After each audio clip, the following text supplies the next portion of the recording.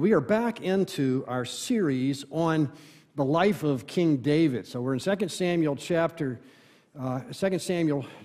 2 is where we're going to begin today.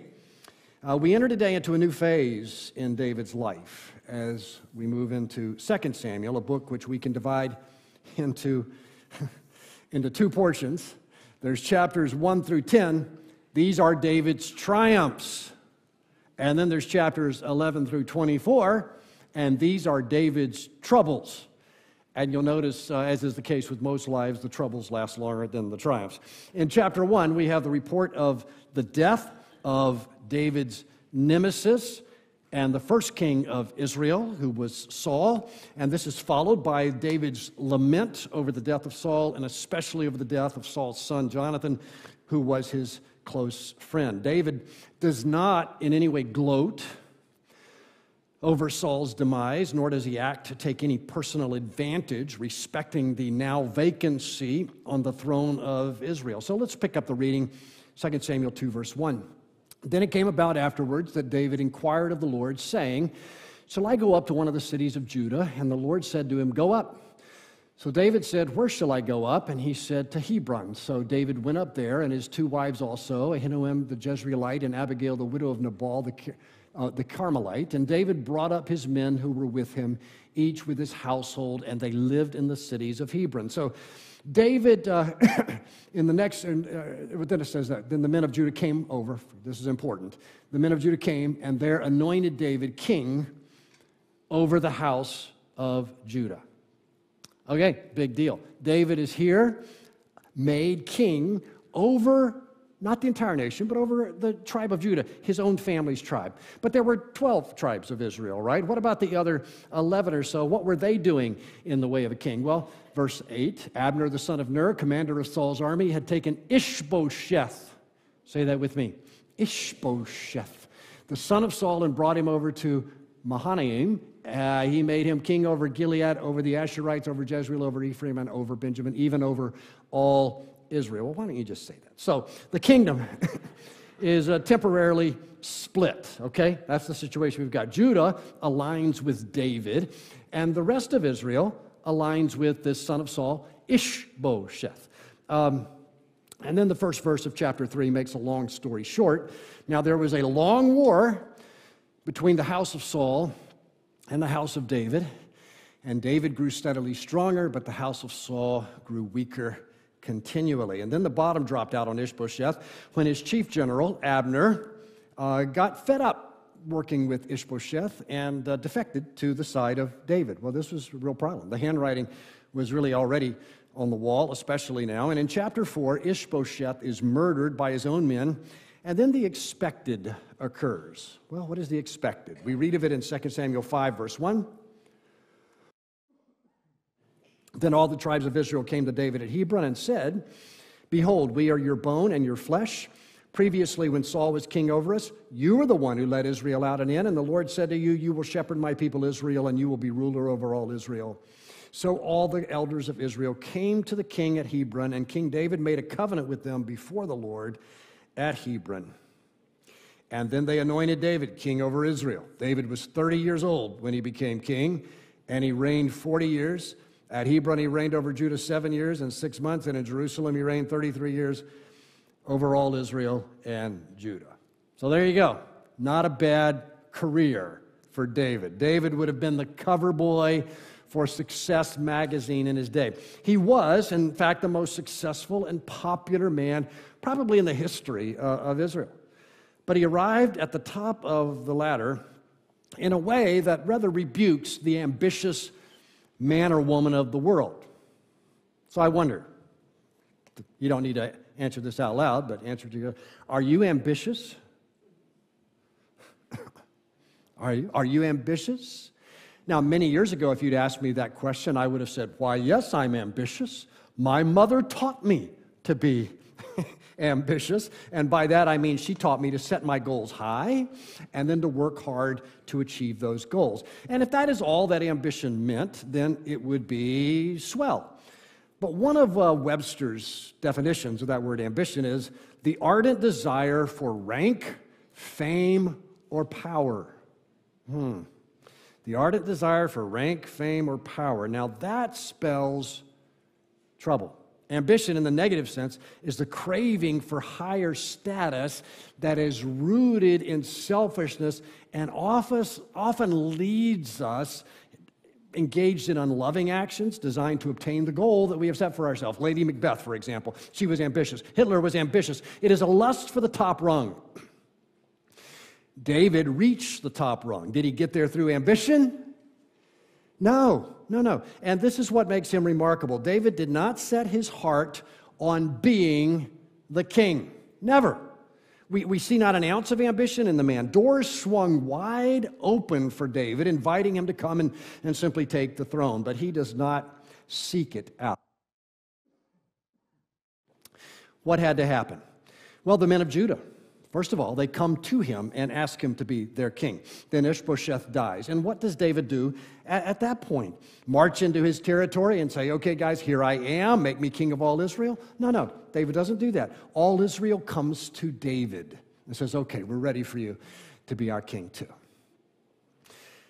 My readings in the history of our own country indicate that this is kind of how George Washington landed in the position of being our first president. He didn't campaign for the job. He was asked. Unfortunately, our system of elections, and democracy, by the way, to whatever extent we have a democracy, by the way, like all systems of government, is very flawed because it's all systems of government run by human beings, right? I think it was Winston Churchill who said that democracy is the worst form of government imaginable, except for all the others,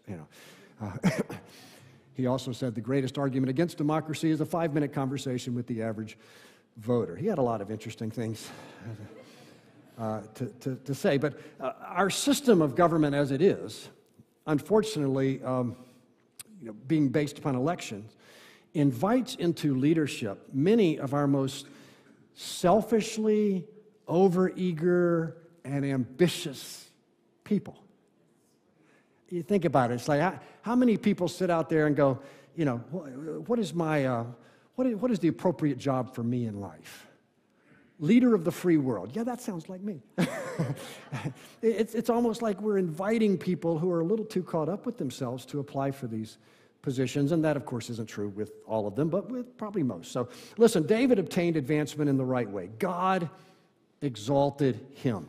He did not plot. He did not scheme to get ahead. He would not tear down those on the higher rungs above him. He was different in that way. David obtained glory the same way the Lord Jesus did, not by seeking it directly, but by seeking what? Now, we've already quoted Psalm 27:4, where he talks about what he's going to seek, right? You've read the Psalms. What did David seek? I'm going to suggest he sought the favor of God through humble obedience to David becoming king. Oh, that was just a nice little extra. He said, say it together with me, one thing I have asked from the Lord, that I shall seek, that I may dwell in the house of the Lord all the days of my life, to behold the beauty of the Lord and to meditate in his temple. Now, don't memorize that because that's New American Standard. Okay, you got to memorize the ESV, to get the North Park Church version, right? But the throne, the point is, the throne was not David's goal. Knowing God, worshiping him, delighting him, yeah, that's what it seemed to be. So David sought first the kingdom of God, and everything else was simply added unto him. Hallelujah, hallelujah. One other thought on this. David was not ambitious to be king because, hey, he was content to be a shepherd. He was content to serve the Lord as a shepherd. You see, ambition, at least in the negative sense, it's a child of discontentment. People think, if only I get that position, then I'll be happy. They grab for the externals that they think will bring them joy. But God-centered people, which we want to be, have a source of joy that rises up from within. David was a happy king only because he was a happy shepherd.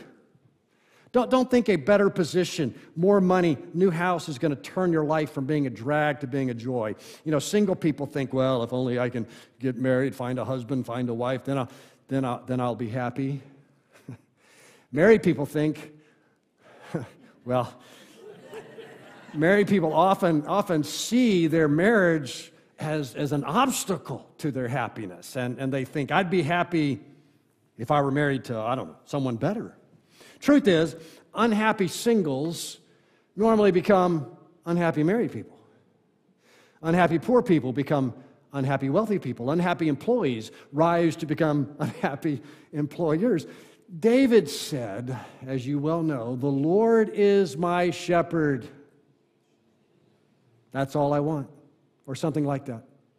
Happy as a shepherd, serving the Lord. Happy as a king, serving the Lord.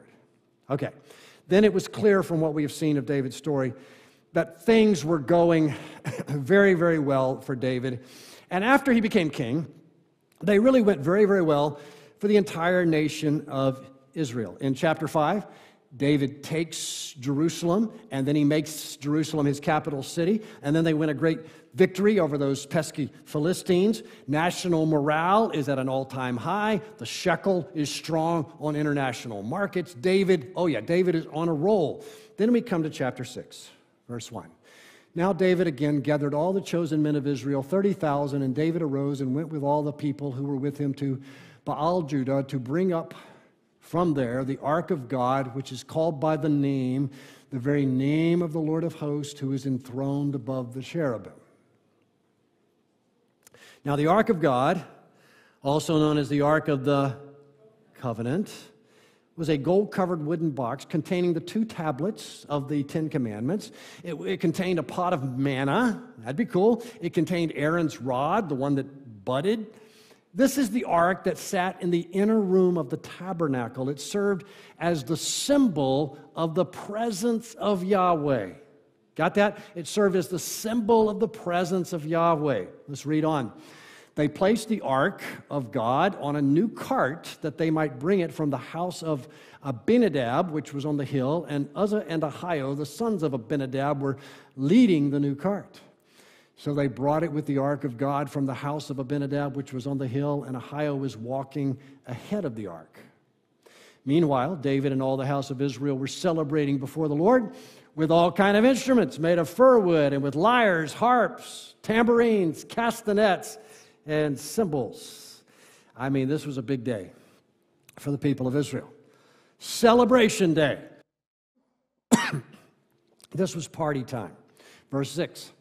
But when they came to the threshing floor of Nacon, Uzzah reached out toward the ark of God and took hold of it, for the oxen nearly upset it. And the anger of the Lord burned against Uzzah, and God struck him down there for his irreverence, and he died there by the ark of God. David became angry because of the Lord's outburst against Uzzah, and that place is called Perez Uzzah to this day. Well, isn't this just the kind of thing that earns God a bad reputation? I mean, what a party pooper, and what a capricious, picky deity. Here is Uzzah trying to keep God's ark from getting dirty, and God zaps him. Okay, so let's face these questions. Is our Lord a capricious and picky deity? I hope you know better than that. Let's look behind the scenes of this Uzzah incident to see what we can figure out. We're told in verse 3 that the ark was placed on a new cart. Now, in Numbers chapter 4, we are told that the ark was to be carried by the sons of Kohath. Well, that's getting pretty specific. Verse 4, Numbers 4, this is the work of the descendants of Kohath in the tent of meeting concerning the most holy things. When the camp sets out, Aaron and his sons shall go in, and they shall take down the veil of the screen and cover the ark of the testimony with it, and they shall lay a covering of porpoise skin on it, and shall spread over it a cloth of pure blue, and shall insert its poles. The ark was built with gold rings on the corners for the insertion of these poles. Verse 15. The camp will be ready to move when Aaron and his sons have finished covering the sanctuary and all the sacred articles. The Kohathites will come and carry these things to the next destination, but they must not touch the sacred objects or they will die.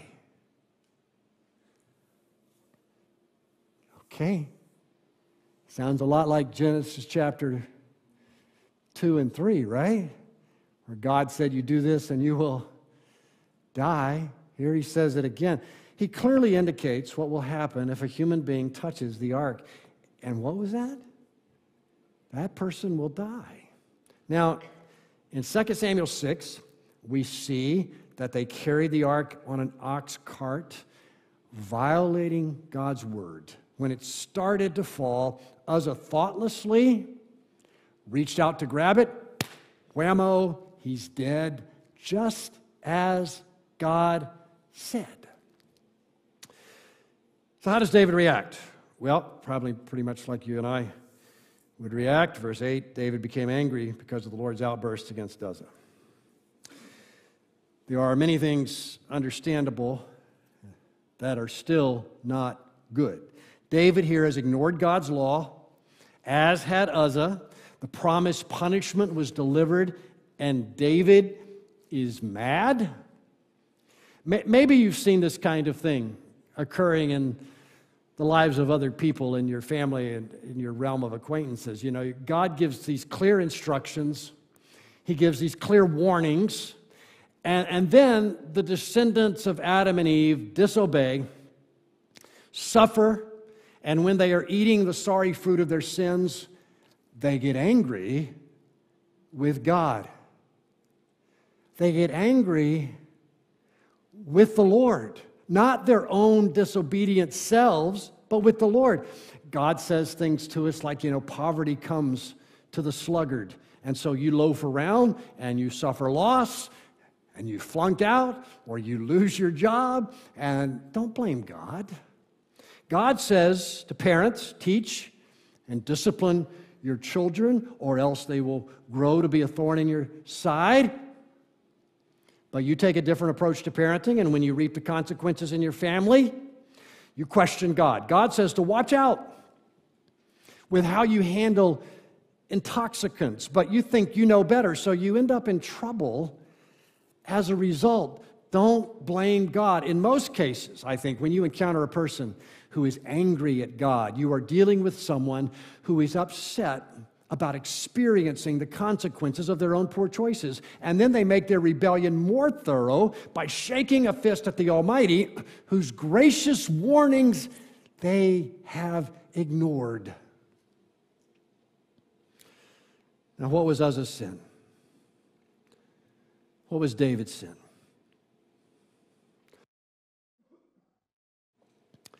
They did not carefully follow the law of God concerning the ark.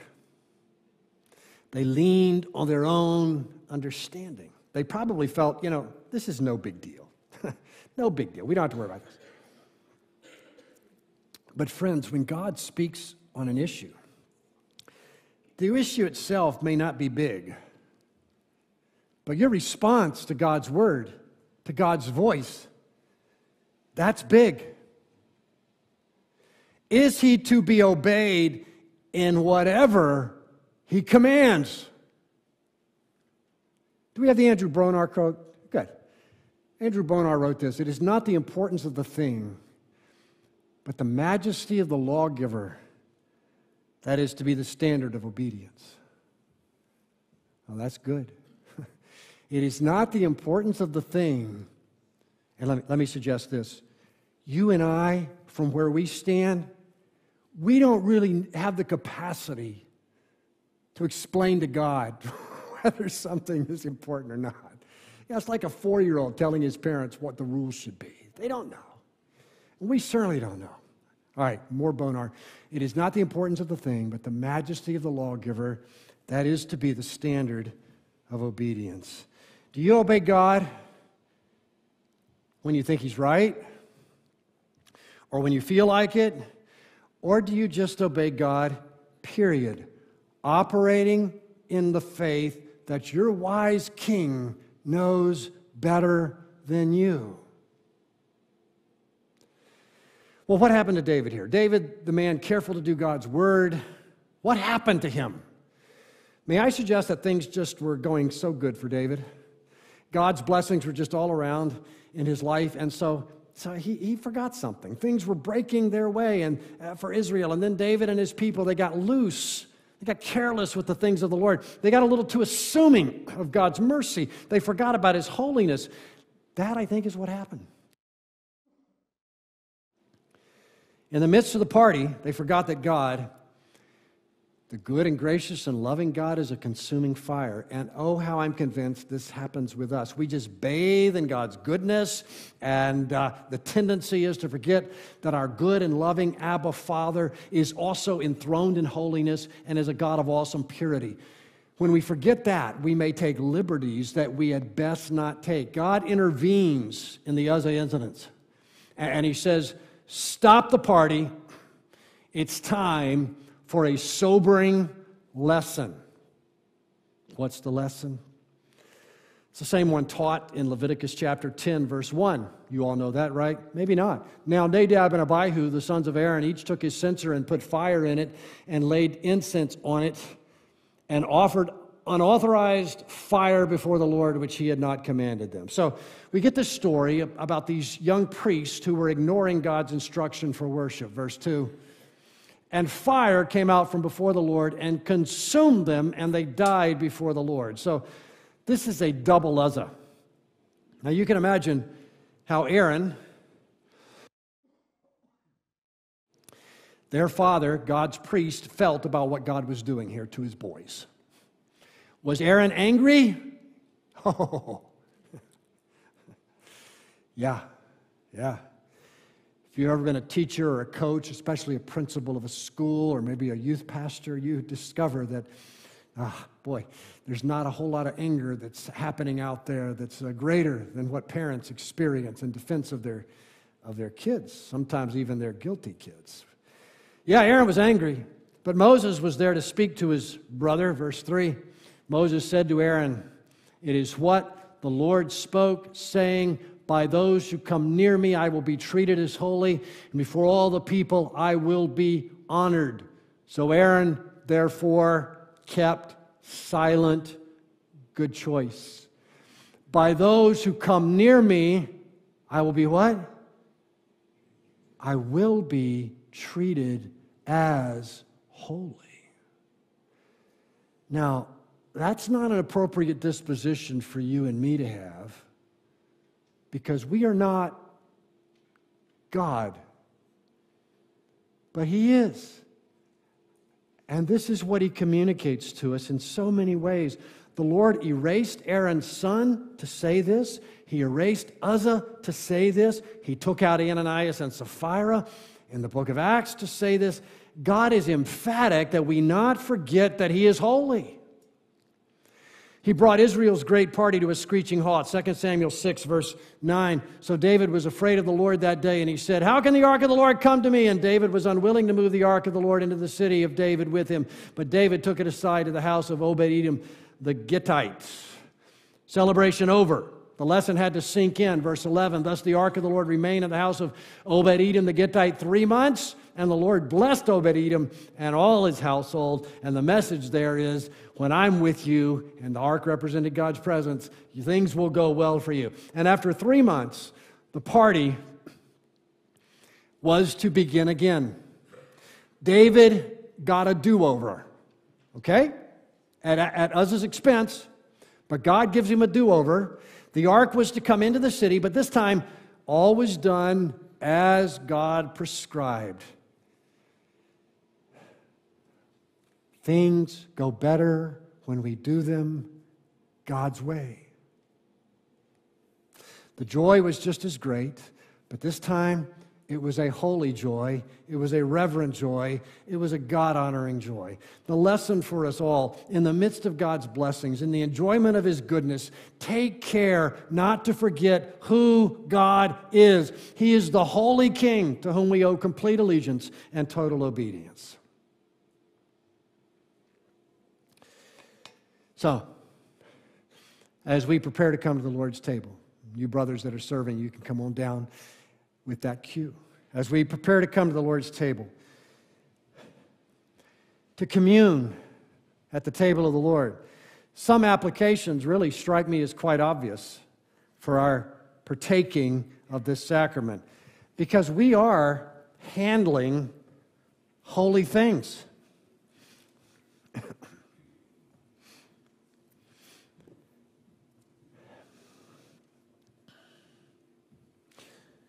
I've led a lot of Lord's Supper services, The danger in that is that you can forget. This becomes routine. Martin Luther, first time he went to lead the Lord's Supper, almost passed out. He was so dazzled by the sanctity of what he was dealing with there, so struck by the awesomeness of what we're about.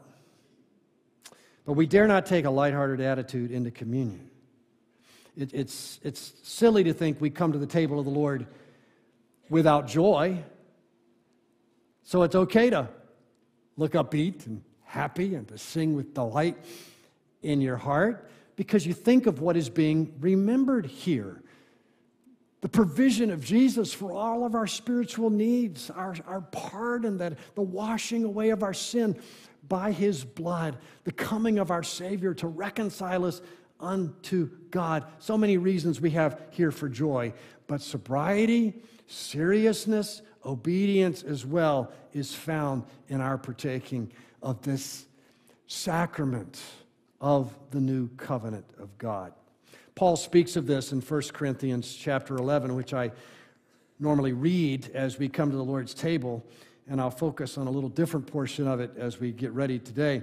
Paul says, I received from the Lord what I delivered to you, that the Lord Jesus, in the night in which He was betrayed, took bread. He gave thanks, He broke it, He said, this is my body, which is for you. Do this in remembrance of me. In the same way, He took the cup after supper, saying, this cup is the new covenant in my blood. Do this as often as you drink it in remembrance of me. For as often as you eat this bread and drink the cup, you proclaim the Lord's death until He comes.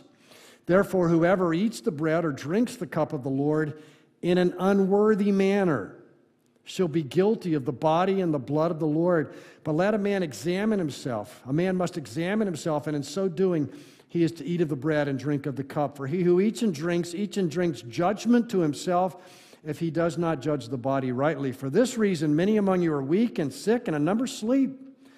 But if we judged ourselves rightly, we would not be judged. But when we are judged, we're disciplined by the Lord so that we will not be condemned along with the world. So there is in this passage where he elucidates what we're doing in this sacrament, this reminder that these are holy things. And if you are here today and you're not walking as a friend of Jesus, you have not embraced Him as Savior and Lord, glad you're here. But you are encouraged by these words to pass the plate on as it comes your way. This is not yet for you. We hope that someday it will be for you. And if you know today that for whatever reason that your heart is not right with Christ, maybe there's hostility and animosity toward a brother and sister that has yet to be made right, for these reasons as well, you might refrain from touching these holy elements that the children of God are invited to share in today. So we'll pray about this as we go to the table of the Lord. If you're here today from a different church, if you're a member of an evangelical church, we're happy to have you partake. You are still admonished to examine your own heart and yourself before the Lord and then partake as the Spirit gives you guidance. Let's pray.